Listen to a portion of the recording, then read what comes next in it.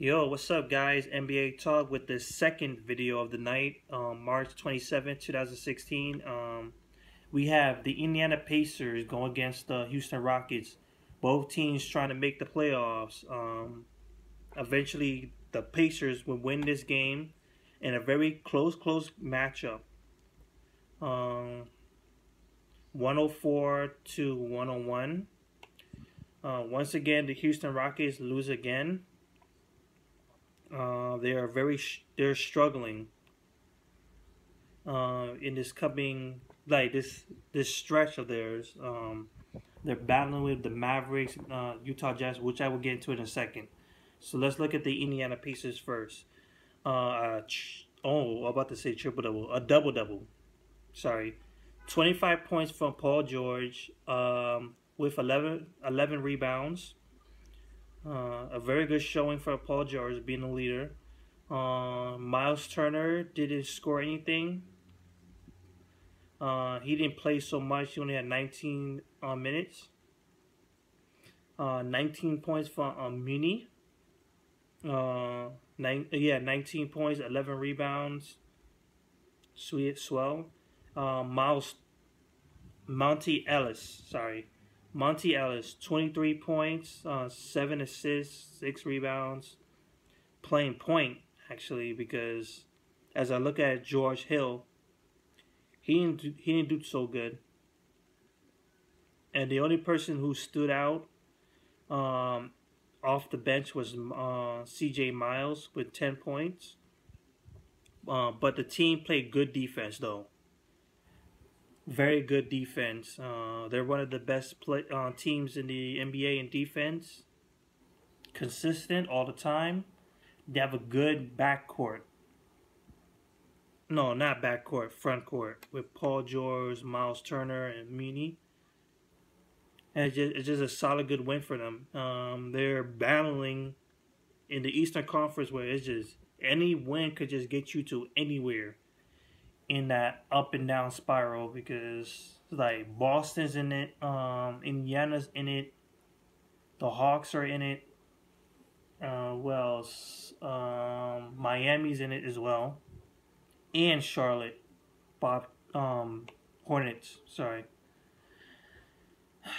The Indiana Pacers shot 47% from the field, 34% from the three-point line. Not so good from the free throws. Didn't turn the ball over that much, only 13. 25 assists, which is good. 35 defensive rebounds. Overall, 50 rebounds. So, a very good showing. And that's it for the Indiana Pacers. They face the Chicago Bulls, which will be a very big matchup for them. Now, let's talk about the Houston Rockets. Trevor Ariza, 14 points, 5 out of 12 shooting. Monte Jr., 3 out of 8 shooting, only 8 points. Dwight Howard shot only 5 out of 6, 11 points, 10 rebounds. He needs more shots down low. The more shots he gets, the better he gets at. James Harden, of course, he's going to be James Harden. He put up 34 points, 8 assists, 8 rebounds. Typical James Harden night. Just put it on an all-star level always. I wish he could do that defensively. Patrick Beverley. Yeah, that's just say nothing.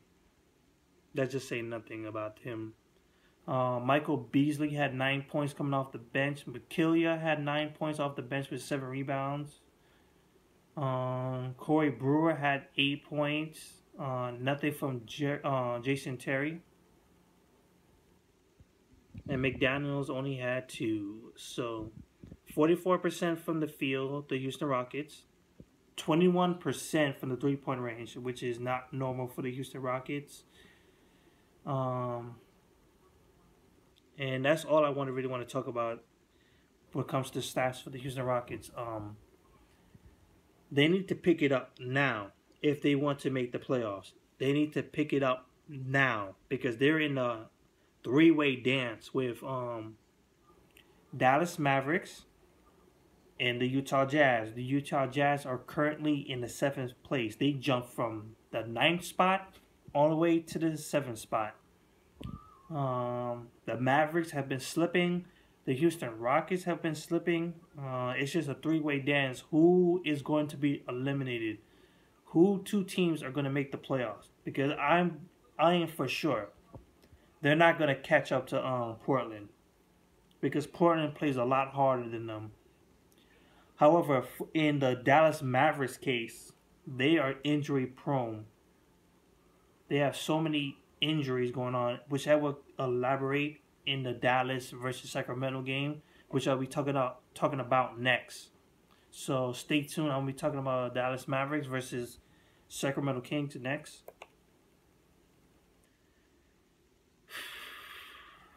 They're in a very tough situation. They're not even using Josh Smith anymore. They're not even using Terrence Jones anymore. It's just a sad night for being the Houston Rockets. They just need to pick it up. Seriously, they need to pick it up.